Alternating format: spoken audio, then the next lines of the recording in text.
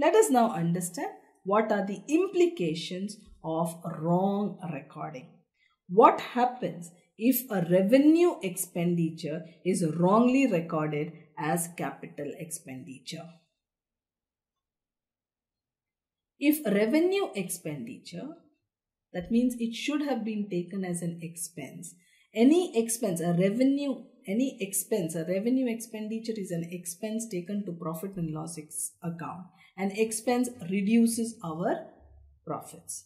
So a revenue expenditure should actually reduce our profits. Right?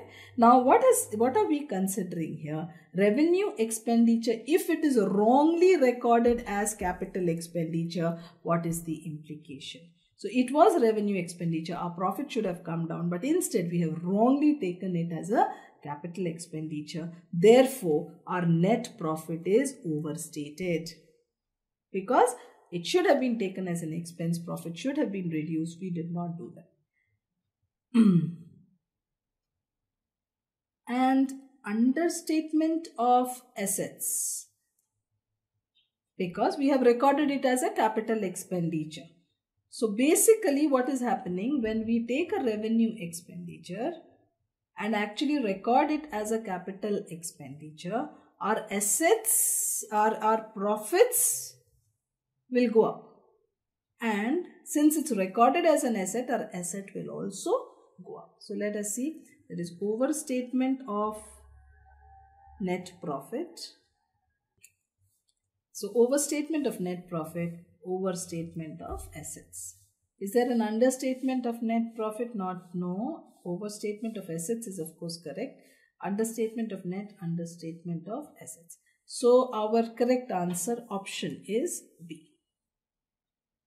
So if a revenue expenditure is recorded as a capital expenditure, what happens? If I had taken it as a revenue expenditure, my profit would have come down. Since I did not, my profit is up. Therefore, there is an overstatement of profits first. Second, is it a capital expenditure? No. But have we taken it as a capital expenditure? Yes. That means we have treated it as an asset. It's actually not an asset. So there is an overstatement of assets.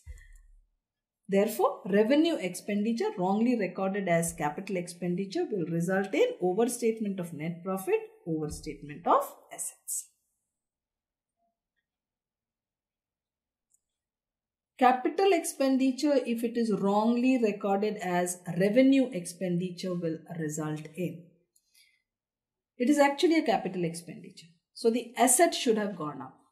But since we have taken it as revenue, asset will not go up. There will be an understatement of assets, right? Next, it has been taken as revenue expenditure. If you take it as revenue expenditure, your profit is going to come down. So there is an understatement of profit. There is an understatement of assets. Let's just check that. There will not be an overstatement of profit. We've made a mistake here. Is there an understatement of assets? Yes, there is an understatement of assets. Overstatement of net profit? No. Profit has come down.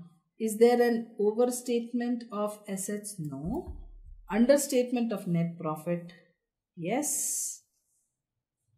Because revenue, capital has gone as revenue, so there is an understatement of profits, there is an understatement of assets. This is wrong, therefore D should be our correct answer. Capital expenditure, when it's wrongly recorded as a revenue expenditure, will result in understatement of net profit because it was not an expense, we have taken it as an expense, therefore profit has come down. Then we had an asset, but we did not record the asset. Asset is also wrongly recorded, asset shown is less, understatement of assets. So this is what happens when we wrongly show a capital expenditure as a revenue expenditure or a revenue expenditure if we wrongly show as capital expenditure.